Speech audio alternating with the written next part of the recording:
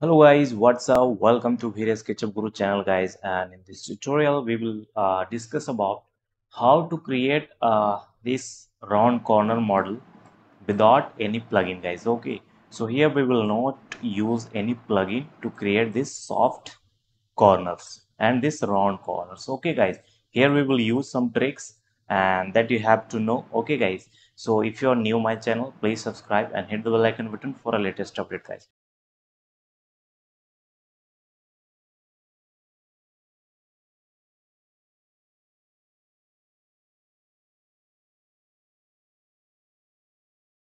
A rectangle over here at the size of 4 feet by 4 feet. Okay, any size that you can take, and here this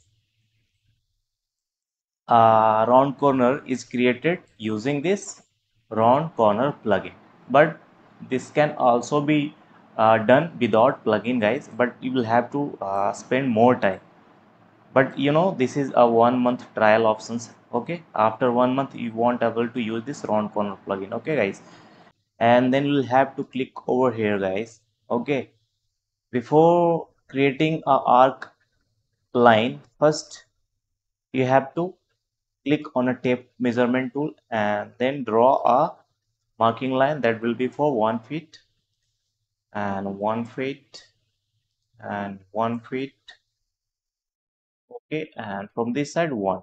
Okay, and press A and then click over here, double click, again click over here.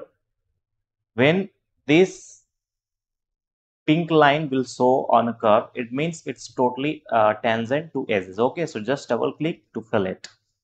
Okay guys, just click over here and click over here and double click to fill it.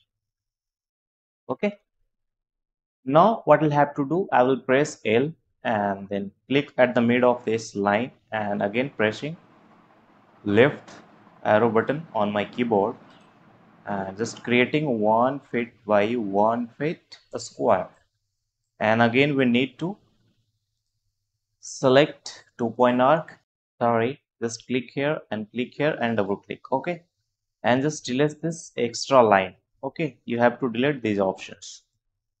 And what you'll have to do, just select this face, the surface, and then click on a tool option, select follow me, click over this option. Okay, so just delete these all options over here, the edges, outer edges. Okay guys, and I need to delete these things also, so delete with eraser tool. Okay, just like that, and again press L and draw one line to make it fill. Okay, and delete this extra line. Okay guys, so before doing it you first have to make it as a group. Okay, then I need to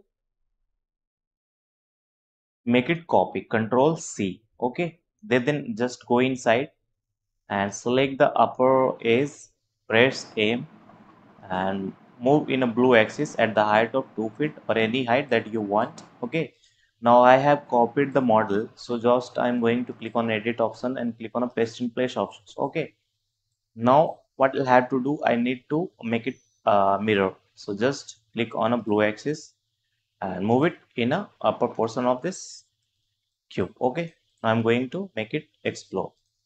So now this is the option.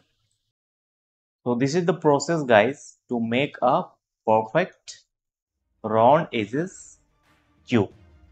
Okay, you can see that this is just similar like that. This is just created using this option and this is just created by native tools. Okay, so I hope this video will help you guys, and if you really like my content, please share, subscribe and like. And what's your opinion about this video, please comment in a comment section. And thanks for watching guys, have fun and see you in next episode with some cool tricks and tips. Thank you.